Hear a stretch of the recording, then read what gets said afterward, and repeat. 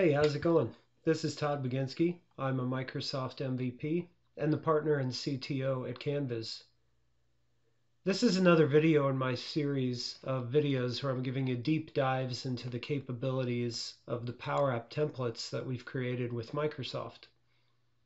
In particular, this video is going to be diving into the out-of-office PowerApp. You can get this PowerApp exact same code that I have here and run it and use it and install it in your PowerApp environment too. To do so, you go to web.powerapps.com and right on the Home tab, scroll down, click See More, and then select Out of Office. This will give you a preview of the app you can look at here, and then you can also open it up in your PowerApps editor and install it to your environment. As you can tell from the title of the app, this app is designed to turn on and off your out-of-office settings. And it's also designed to put calendar invites out there on your calendar in the event that you'd like to create a new event and also set your out-of-office. So there's a few different things we're doing in here with the Outlook calendar and the Office 365 Outlook connector that allow us to do all those things. To start with, I'd like to point out that if you come up to the View menu and you look at the data sources, you'll see the Office 365 Outlook connector right here. To add that to a Power App that doesn't already have it, you can come into Data Sources, click Add, and then you can look through here to find the Outlook connector right there. If it's not in this list, you just click New Connection, then find it, authenticate to it, it'll pop up in the list, and you're ready to go. One thing to point out about the connector is the name of the connector that you see right there, Office 365.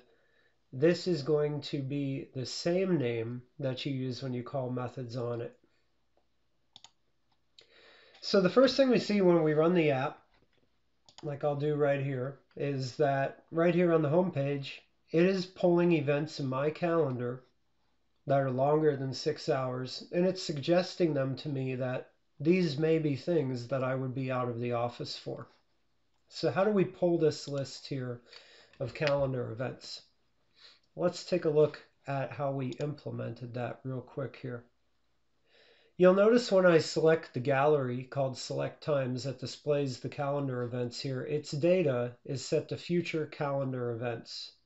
You'll also notice in the items collection here, we're sorting that future calendar events collection by the start column in ascending order. We create the future calendar events collection inside of the onStart, or onVisible, for our application. Here's what that code looks like.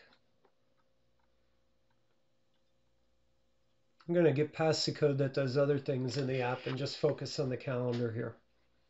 So the first thing we're going to do is set a variable called myCalendarID. And we're going to do a lookup to here's our Office 365 connector. We're going to call the calendar get tables method.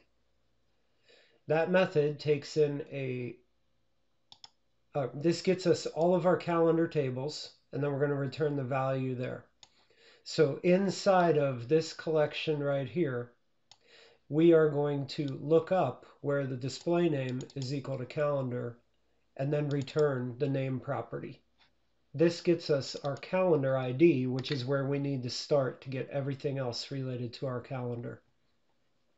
We put this in onVisible, I should say, on the very first page in the app because we need this calendar ID to do all kinds of operations with the calendar throughout the application.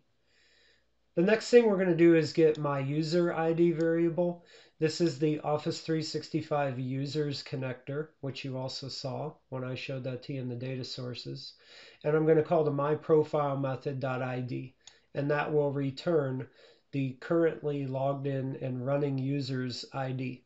We'll use that throughout the application too, so that's why we get it here and onVisible in the first screen in the app. Then we're going to set some variables for UTC now and UTC next. These help us convert the date values that people type into the application for when they would like to start or end a particular calendar invite and allow us to pass it into the Outlook API. We use them right down here below. So now that I have these pieces of the puzzle ready, the next thing what I can do is I can create a collection called All Future Calendar Events. To create that, I'm going to loop through by using the for all. I'm going to loop through Office 365.getEventsCalendarView. I'm going to pass in that calendar ID that we set at the very beginning. I'm going to pass in UTC now and UTC next. As you can see, when you highlight an item in PowerApps, it's just like Visual Studio. Up at the top, it shows you the method name, and here it says it's taking in the calendar ID, the start date, time offset, as well as the end date time offset. By picking the values property on that method, that returns me all of the calendar events. So as I loop through all of them, I am going to set the values in my internal collection equal to the values that are returned there. So this is everything that builds up all my future calendar events. But I talked about how this app just displays ones that are longer than 6 hours, because most likely you're not going to set an out of office for something that's less than 6 hours long. So how do we do that? That's pretty simple. We just come down here and we create another collection. This one is called Future Calendar Events. Notice it's not all future calendar events, it's just future calendar events. Here we apply a filter to the All Future Calendar Events collection we just created above. And we do that where the start and the date are greater than equal to 6 hours apart. So when you have your start and your end greater than equal to 6 hours apart, that means that you've just filtered the all future calendar events down to the events that are greater than or equal to 6 hours in length. So if we go back in full circle, connect the dots here, we've got our future calendar events collection now. And the future calendar events collection, again, you can see is what we've bound to the items collection here inside of this gallery.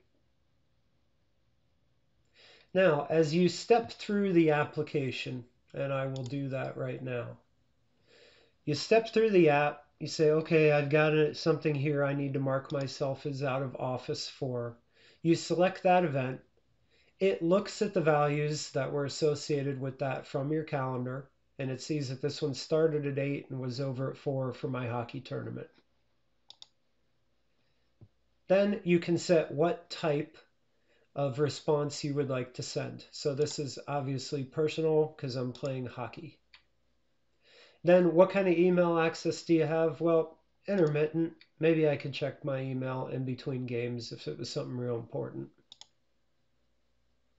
Who should people contact while I'm out? This uses an Azure Active Directory people picker we built inside of PowerApps. You can watch another video that I have here in my channel to understand how we built that. But by default, what it does is it picks the manager that you have marked in Active Directory. And then you can say regarding anything at all, or you could say marketing, or this project, or that project, whatever you want. Essentially, this wizard is building up a response for you that you're going to set in your out of office. Then I hit next. You can see the values that I picked throughout the wizard are inside here. And so this is the inside my org response. Maybe I'd like to send one to people outside my org as well. We just copy the top one to the bottom one and let you reword it as you like. When I hit save, this is actually going to set my out of office message. So let's take a look at the code that actually does that, because that's more using the Outlook connector to really affect your out of office message and create a meeting invite if one did not already exist for this appointment. So here's the code behind the button that actually creates our internal and external message and then associates an event with them. The first thing that I'm going to do is I'm going to set my internal message equal to the text inside that text box. Pretty simple. Then I'll set my external message, and I'm going to do a check here. If send response outside my org is true, then you just use the text inside of the response outside _5 text box. That's the one you saw at the bottom of the screen where we copied the inside org to the outside org content. Otherwise, just go with blank. This basically says, did they click the checkbox to send it outside their org? If they did, use what was in the text box for outside my org. If not, just use blank for the external message. So now it's time to actually do something in Outlook. Here in the Office 365 connector, we're calling Set Automatic Replies Setting. As you can see, as I click from variable to variable here that we pass in as these parameters at the top, I'm setting the status, and then I'm checking. If send response outside my org is true, send it to all. Otherwise, don't send it to anybody. So that's the external audience that we just set with this if statement. Then we pass in the start time, the end time, the internal message, and the external message. And that code right there just set your automatic reply in Outlook. The next thing we do is we look if an event ID was detected. Event ID got set back in the first page. Essentially what we do is we check to see if you were the meeting organizer, and if you did, we have an event ID available for us at this time. That event ID would tell us that you need to create a new, or if the event ID is blank, I should say, that would tell us that if you want to put a new calendar item on your calendar to block this out, you need to make a brand new one because you were not the person to create that meeting that was on your calendar. However, if it's not blank, that means that you did create that meeting, and therefore we're just going to update the item, which happens in this patch operation. So if we're creating a new meeting invite, essentially this is the line of code that does it. Again, it's the Office 365 connector. We call calendar post item, and we pass in these arguments. There's our calendar ID again. We have to tell it which calendar we want to work with, pass in the end time, the start time, the title, how we want to show up, the body of that, and the content type for that body. Then we're going to set that event ID back to the ID that is returned to us from calendar post item. So that's an important note to make. Not every method you'll call on a connector will just be a method that does something for you and doesn't tell you anything back. In this case, when we create the calendar post item, we get the ID back for that particular event we created in our calendar. So be on the lookout for that, because there's more than one connector where you can actually get these output values like that after you perform an operation. It sure is a lot easier to do this than it is to query the calendar again and look for the matching calendar based on the same type of parameters we used to create that calendar invite. Now, in the event that the event already existed, we're going to call calendar patch item just like this. So patch item is an update operation. It takes in the same arguments here and just updates the content of the existing calendar invite. So that's pretty much how you can create yourself calendar invites or update them, as well as return them into a PowerApp and make a list of them, and also how to set your out-of-office message programmatically. Hope you enjoy the app and the code walkthrough. See you next time.